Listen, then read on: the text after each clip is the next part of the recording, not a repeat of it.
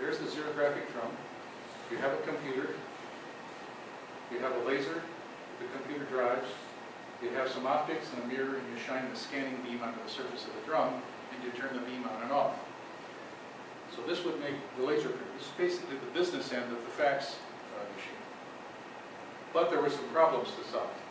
Would computers ever be able to do this? This is 1969. Most of you weren't around in 1969, but if you go back and look at these things, they were giant boxes. Maybe if you were really wealthy, you had 16K of memory.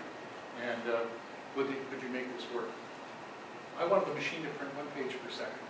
That meant I had to generate at least a megabyte of data to print on the page. In the actual prototypes, we ended up printing 3 times that much. We ended up printing 30 megabits of data on the page. So if I print the page at 300 spots per inch, then I'm going to have 7 million points on this page. Could one store that much data cost effectively?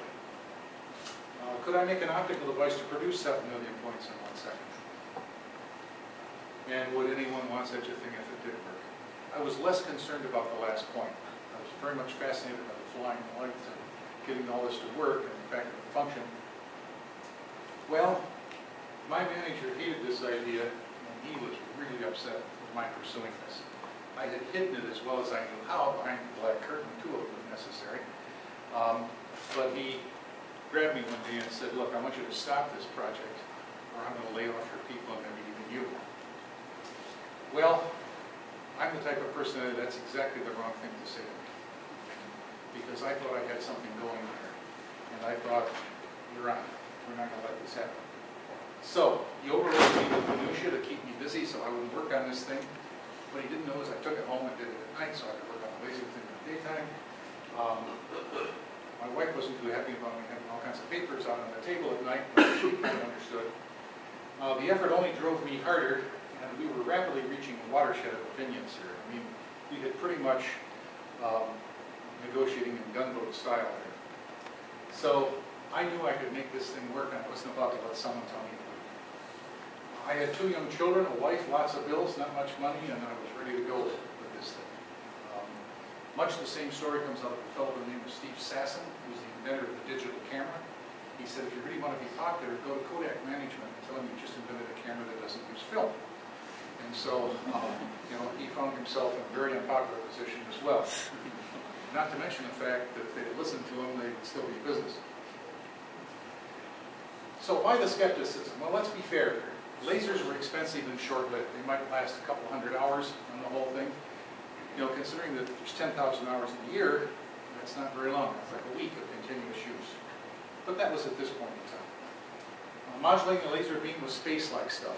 Okay? This was something in which, the military would do it, but it's not something that you did in regular practice.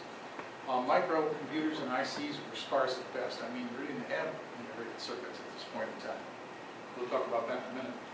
Computer disks were 2 to 5 megabytes maximum. The first commercial hard drive was called the RAMAC by IBM. It contained 5 megabytes of data and cost $5 million. So it's $1 million actually. 16 kilobytes of computer memory cost $2,000. The printer I had required 60 times that much. That's $120,000 in memory. And the reason is because the laser printer is a synchronous device. Once you start that page going, you can't stop and wait for data. It's got to all be there, ready to go. So I actually needed the data spooled up, ready to go when I started the page. Well, could you expose a photoconductor in this short a time? I had exposed it in 10 nanoseconds. Now, the reason the question was is that in the photographic business, which was really strong at that point, there's something called reciprocity failure. I don't know if any of you have ever heard of that term or not. Maybe you have. Reciprocity failure is the fact that a short exposure at a high brightness isn't the same as a long exposure at a dull brightness. They're not the same. So for example, you can't take a picture with a 12-day exposure on film, but very low light, and get the same result as a flash exposure of the same scene. You have to adjust quite a bit, sometimes, in fact, an order of magnitude change in exposure to do that. And they said, no photoconductor is ever going to respond in 10 nanoseconds to a flash of light. Well, we'll see how wrong we were. the scanning mirror would be way too costly and unreliable. We'll talk about that in a bit. So this is what knowledge would tell you. It's a nice set of problems here. Yep, they're all right. Microcomputers were sparse. Yep, computer disks were expensive. Yep, 16 kilobytes of memory did cost $2,000. And one of the troubles that you will often run into in business is people only judge what they can do based upon what's available at the time they want to do it. They don't look out in front of the problem very far. So, what God said occurred. Xerox formed the Palo Alto Research Center in 1970, about July. I called them and said, how do I get out here? And they said, well, what is it you want to do? I described my printer, and they invited me out to talk to them. Well, little did I realize, they had a group of people who recently won major awards, Chuck Thacker and Butler Lansing and some of the others, for inventing the personal computer. And they were doing a bitmap screen full of pixels, and they were puzzled because they worked for a printing company. How in the world are we going to put this image on paper? And when I went out there and said, well, you know, I got this printer that puts some points, and I can take the points off your screen and put them on the paper, they were thrilled. So the point is, I had a chance maybe to go to California. So here's part where the following things came into being. The personal computer, the Alto, bitmap graphics and scalable fonts, the Ethernet, the basis of internet communications, the laser printer, imaging languages like PostScript. I worked with Charles Geschke and John Warnock. They were right next to me in offices. Before PostScript, there was a language called JAM, J-A-M, because John Warnock and Martin Newell were the creators of it, so it stood for John and Martin. Okay? And so that's how the language got started. And this was a scalable language. You could paint anything on the page you wanted. Xerox said it's a bad idea. They left the company for Adobe. And so that's where PostScript came from. So already the golden geese were leaving the farm. Or object-oriented computing, Smalltalk, things like that came about. Good book if you want to read it. Michael Hiltzik, who used to be part of the LA Times, wrote this book called Dealers of Lightning. It's a great book because each one of us are interviewed in there, and they will give you the personal story of that particular piece of the technology, from the Alto to the Ethernet. Of course, you know, the Ethernet wasn't popular at Xerox either. What happened to that company? How about Metcalf on the 3-count? So these things all went flying away into profitable endeavors. So here's the genesis of the PC, because the Alto was part of this whole thing. That's what an Alto computer looked like. It was made this machine unique because it was developed in 1971, 1973. 64 kilobytes of memory. Wow. But at that time it was a lot. If you really had good lab money, you could actually buy one with 256 kilobytes of memory called a Fat Alto. And you could get Ethernet connectivity, and it operated the laser printer through some very clever software. And they cost $30,000 each in 1970, or about worth $115,000 at today's prices. Did people want them? They were mortgaging their families to get one of these things. So in October of 1970, I sat down with the senior VP at Xerox and gave him a choice. I'll build a laser printer for you, or I'll build it for IBM. Take your choice. Now, that sounded pretty heady, and I frankly expected them to walk in, strap me to a missile, and launch me somewhere, because they, probably would go home without a job. But interestingly enough, he said, okay, you can go. Because my boss had told me, not only do I want you to stop this project, you're not transferring anywhere. Well, I'm thinking that that's a violation of corporate policy. Because I'd read the book, I was prepared for this battle, and I basically told him, you just blew your cover, because you can't say that to me. So we went to battle, and I actually won on this particular one. I called my wife and said, would you like to move from Rochester, New York to Palo Alto, California? She said, I'll have the furniture in the street by the time you get home. And so it was a pretty happy transition. I built the first laser printer by the end of 1971. I'll show you some pictures. Had a working prototype others could use by 1972, and then full service unit by 1973. So here's the biggest problem I had to solve. We had a scanning mirror in there, and that mirror had about 30 facets on it. And it had to go around and around, and each one would reflect a laser beam. Well, the problem is those facets had to be very accurate to the axis of rotation, which had itself be accurate, to about 1 arc second. And 1 arc second is the diameter of a dime in a mile. And so you'll find out that such mirrors are not inexpensive. They cost about $20,000 in production at that time. So this was not going to be a very cost-effective solution. So how do I get this to work? How do I get this to work? Well, I went home for the weekend, and mowing the lawn one Saturday. If you ask my wife, she'll tell you. She said he was mowing the lawn, he shut off the mower, and I didn't see him for 11 years. I ran off to work because I had this idea, and what I did was the following. I found out that if I actually put a cylinder lens in the beam, all the errant beams all come back to a common focus. The neat thing about this is, this was a $10 solution which included the tolerance requirement by a factor of 100. And it solved the problem. I got 6 patents on this thing, and it really made a good change. This was a huge roadblock out of the area.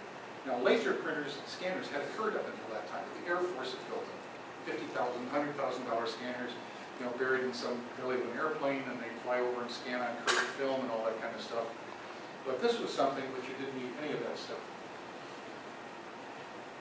So here's the basic system. You have a laser, you have a modulator, which now is the Paco cell. It only takes 100 volts, so it's easy to use.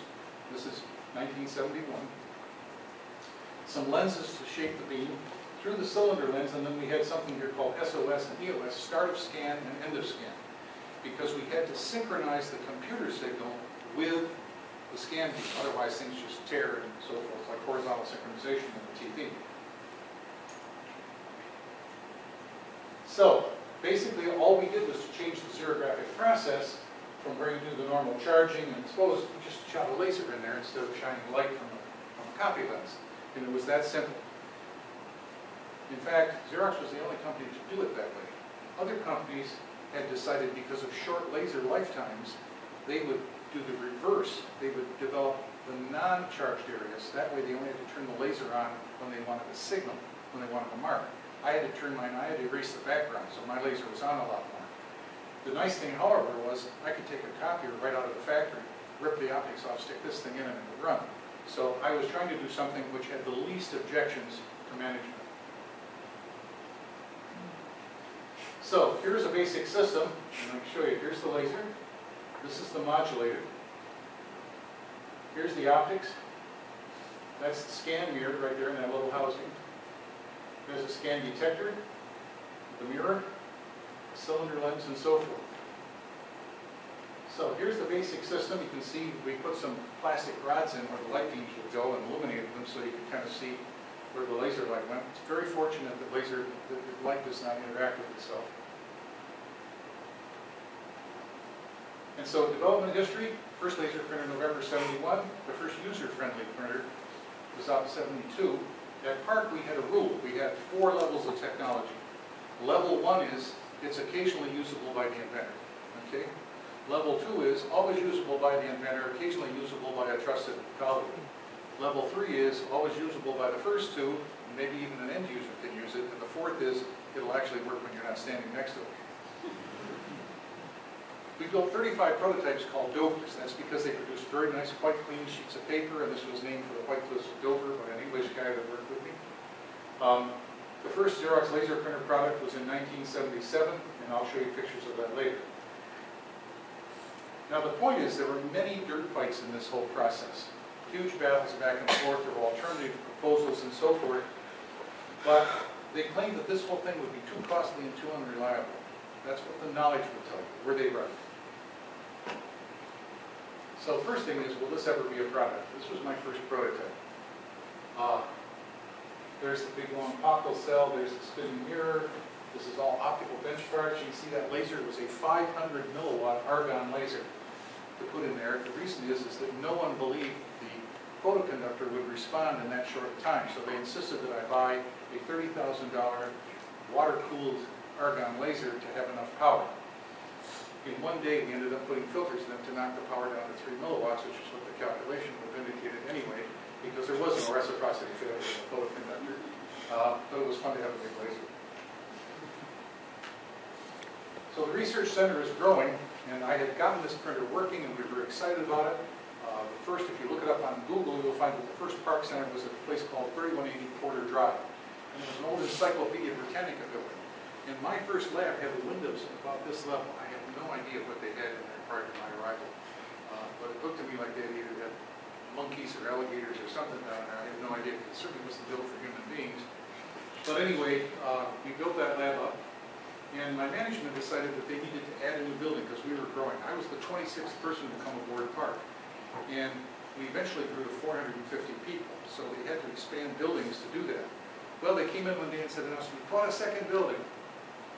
Well, the problem was it's half a mile away and across the freeway. Well, this is really exciting, because the people who were doing the image generation for me were next to my lab. They were also doing the image generation for the Alto to do characters on the screen. So they announced that the computer people were moving half a mile away and across the freeway, and I was going to stay in this building. And I said, "I'm just a little curious, how am I supposed to print on my printer with this thing?" "Well, just wait a year and a half till you're in the other buildings." I'm not waiting a year and a half for anything. So I couldn't put a cable across the freeway. That was not too popular. We couldn't put a tunnel underneath. You couldn't buy a microwave tower because the bandwidth wasn't enough. I needed 35 million points per second to drive this thing. So what did I do about all this thing? Well, I decided to go to my boss and I said, "I've got an idea here." He said, "Go try it." So here's the view of the new building. I'm on the roof of the new building, looking across over here to my old building. So there's the, I think it comes in, yeah, there's my old building. You'll notice the horses out there. This was Stanford University property. Right now, that's the present site of the Park building, if you were looking at it on Google. Again, at Stanford, you don't get to own the property, you get to lease the property, so you get a 99-year lease on this land. Well, the problem is, I looked up there and I said, I have a direct line of sight to my previous building. So what I did was the following. I bought 4 astronomical telescopes. And I put 2 in a box on this building, and 2 in a box on the other building, and I put a laser in one telescope, shined the beam down to the other end, and I put a photomultiplier tube in the other telescope and caught the light coming back up. So basically, my starter scan detector would send a pulse of laser light up to this box, which would go downstairs and trigger the computer, which would put the data on the telescope and send it back to my building and print on my printer. And yes, it worked. Oh boy. We call this spool for Park Online Optical Link, 35 megabits per second. It ran for a full year until we got our buildings back together. It even worked in the fog. We only had one day we were down. I got a call once from the California Highway Patrol that asked if I could turn the beam down because one lady had driven into the ice plant and seen this red beam going overhead at night and lost control of her car. So we ended up turning the beam down on the whole thing. And there you can see the laser beam coming up to the other tower that way. Basically, my helper and I used to stand on the buildings with walkie-talkies when it came time to tune these things and get them to adjust. The problem is these were flat buildings, very common in California, and when it rained, the roof would sag, and so the beams would go out of alignment. So we'd have to go up and adjust the beams back in again. As soon as the roof dried off, we'd have to readjust them again.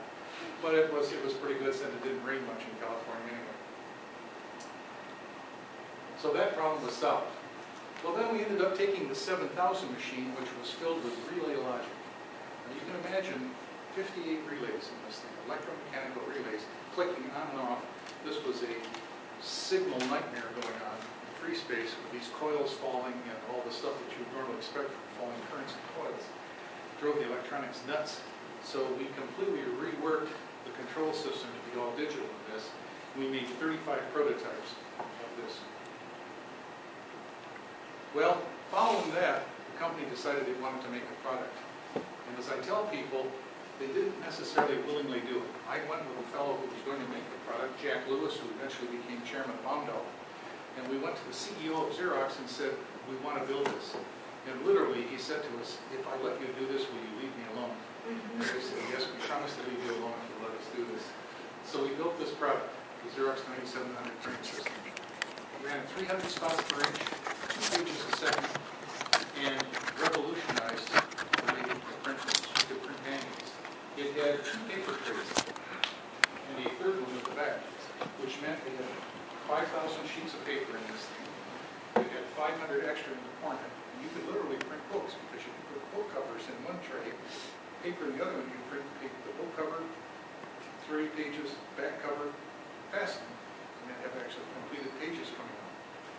This was really much advanced because you didn't have to burst sheets of paper apart like you do on a computer. This was complete documents coming out of this thing. Not only that, there was enough paper in the back tray that if you ran out of paper in these trays, you had roughly 3 minutes to add paper without stopping the machine. The other advantage to this architecture was, should you have a glitch in the electronics, you could hold the sheet of paper until the image was completely written. Hence, you knew that everything was okay before you released the sheet of paper. That way you never had to reprint or worry about sheets of paper getting mixed up in the document. It was very successful. Well, I had been warned by these people that they said, look, this is a nice page rate and this is good, but you've got to print at least 250,000 pages per month for this machine to pay for itself. Well, what really happened? The realized volume was 1.5 to 2.5 million pages per month. You say, why not more? Because you couldn't print more than that, 120 pages per minute. You had to feed and water this thing once in a while to go in there and change the oil and change the toner and at least tune it up. The first installation went to the Bank of America in Los Angeles, which had 14 of these machines running 24 hours a day. Xerox had 5 full-time employees at the PDA site just to keep shoveling toner and paper into these things to keep them going.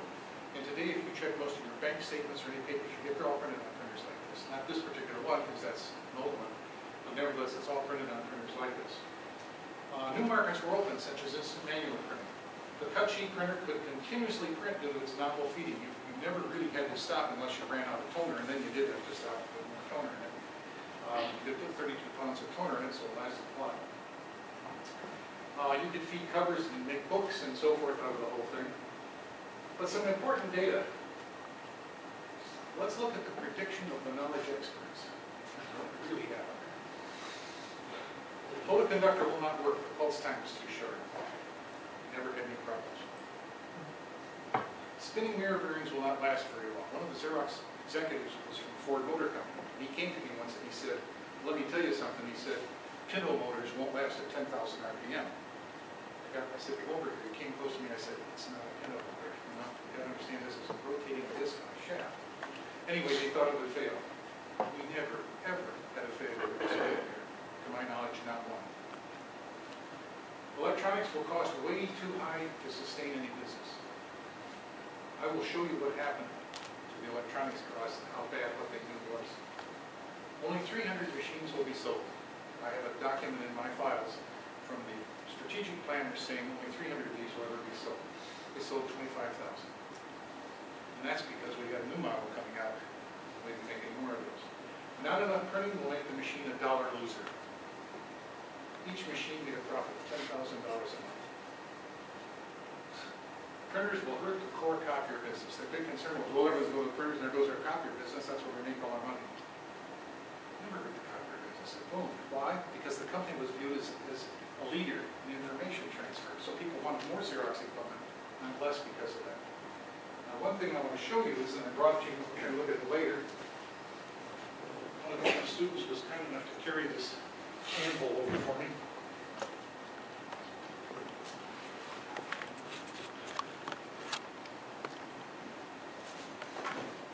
This is a prototype laser scanner here.